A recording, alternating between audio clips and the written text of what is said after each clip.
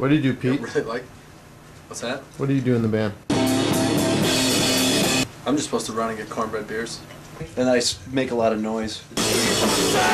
So Myron, what do you do in the band? Run around, run into cornbread, then yell. I play guitar and I sing.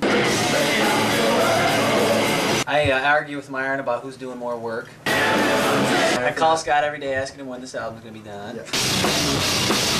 Be prepared. The end is coming in May. Be prepared. We're about to let the party out of our heads.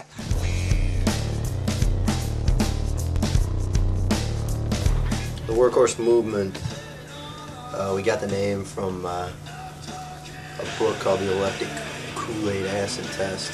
And there was a society in there that started out in San Francisco. Basically, they were just a group of free thinkers.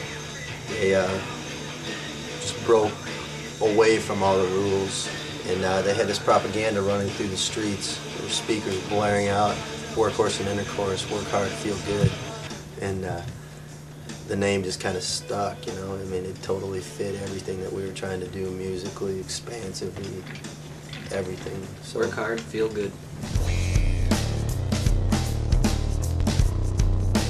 We will keep the Sabbath dream alive by not falling into a rut.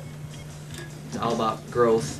This is the third album that we've put out, and it's as drastically different from the first two as you can imagine. The day that we write 2 albums back to back that sound the same is the day we probably quit doing this and go our separate ways.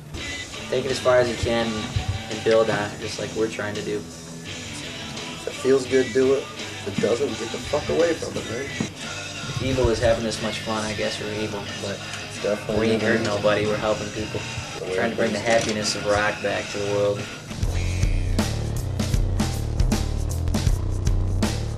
Joe? I think it rocks. Like Joe said, the whole idea is to capture a moment of a band's progression. You're capturing the moments, what was going on, and the way you felt. Motherfucker, rock turf! It's fucking sweet. All right. That's cool.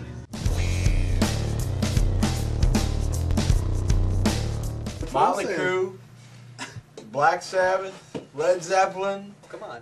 All of them. Depends who you The ask. Deja Vu I want to tour review. with Ozzy. Ozzy. If I could That's tour who with anybody, we it'd be tour with. Ozzy. Back when he was all fucking My drunk goal. and disappeared. Hank Williams Sr. and Elvis Presley. Woo! They just exposed me to Elvis. Elvis was driving down the street and they fucking flashed him with me, holding me up in the baby. Hey, look, here's my boy. Watching Isham in the studio was the fucking shit. That guy is the man in the studio.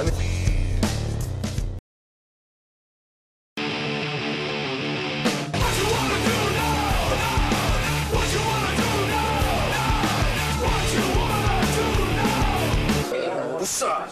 We chillin' in this motherfucker with the Workhorse movement. Okay. We ain't clutch cargoes. Just countdown to the show. Let me let you know what time it is. Just so you did, if you didn't know, the cameraman on this. It's a stage show, Isham and Nadas, along with the Workhorse movement. And we gonna put this down tonight for D-Town, you know what I'm saying?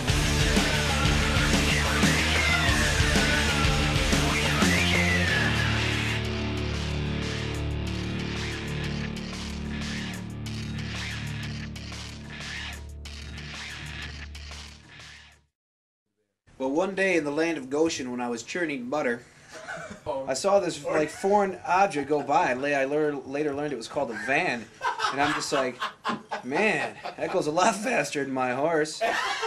And it had a pretty good, you know, there's this like thumping sound that came from it. It was kind of attractive. I said, hey, that's kind of fun. I wonder what that stuff is. And at that point, it swerved off the road and kind of rolled a few times, and they saw like beer bottles flying everywhere. And I'm just like, what the hell are you guys doing? See, I was a rebel in the land of Goshen. I would say words like hell.